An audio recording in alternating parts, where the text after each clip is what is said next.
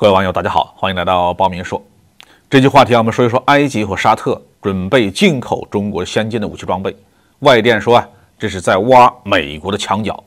近期呢，外电报道说，沙特阿拉伯军事工业公司正在与中国的北方工业集团公司谈判进口中国制造的巡飞弹、垂直起降无人机以及红旗 HQ-17A1 短程防空导弹。埃及空军呢还准备购买中国成都飞机工业集团的歼十 C 多用途战斗机。有外电评论说这是在挖美国军火商的墙角。阿拉伯与埃及的武器装备的进口之所以会引起这么大的关注，主要是因为这两个国家在国际军贸市场上的地位。我们知道，国际市场上的第一大军火买家一直是印度，排在第二位的呢就是沙特阿拉伯。埃及这个国家虽然经济算不上发达，财政资源也并不好，但是人口规模比较大，而且它维持了一支总人数高达45万的庞大的军队。它是整个阿拉伯世界兵员数量最多、装备现代化程度也相当高的一支部队。根据斯德哥尔摩国际和平研究所2022年国际武器转让趋势报告，从2018年到2022年，沙特阿拉伯是世界第二大武器进口国，占同期全球武器进口的 9.8%。 美国供应了沙特阿拉伯 78% 的采购。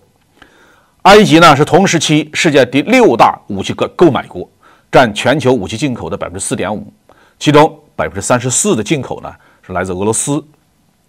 埃及是怎么维持这么大规模的一支准现代化军队的呢？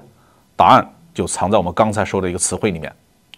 埃及作为阿拉伯世界的一员，虽然没有石油资源，却一直得到沙特阿拉伯、阿联酋这些国家的经济帮助。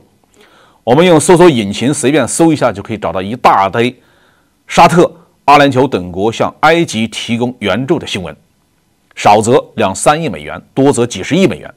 这其中的很大一部分都要用来采购武器装备。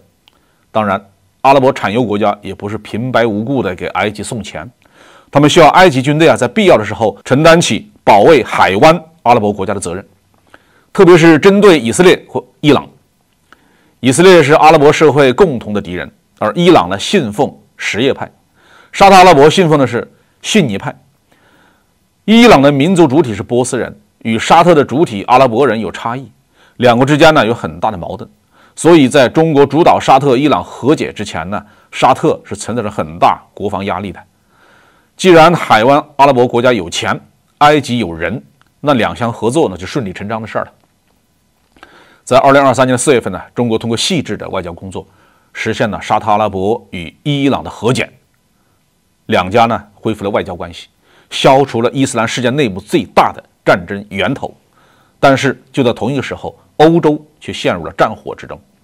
乌克兰战争打了1年多，至今还没有什么结果，却让越来越多的国家没有了安全感，其中也包括有钱任性的海湾阿拉伯国家。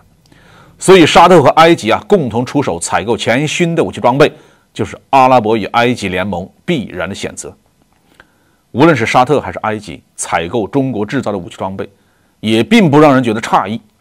埃及是中国装备的老用户，在陆海空三军当中都能找到中国制造的影子。沙特从中国购买的武器呢，技术含量更高。多年来东风3号和东风21号中程导弹一直是沙特的镇国神器。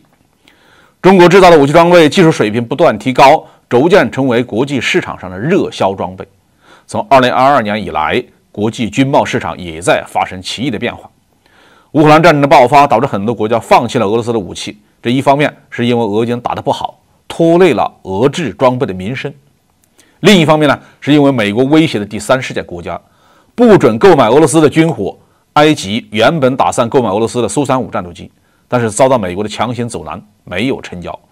与此同时呢，美制装备的可选择范围是越来越少，价格却越来越贵。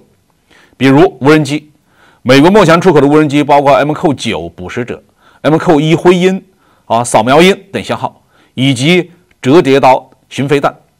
这些装备在美国军队自己的装备序列中表现不错，但未必适合其他国家。美国能出口的轻型战斗机也只剩下了 F-16一种，它的制空能力已经不算突出，优势越来越小。这样的局面呢，给中国带来了很好的机会。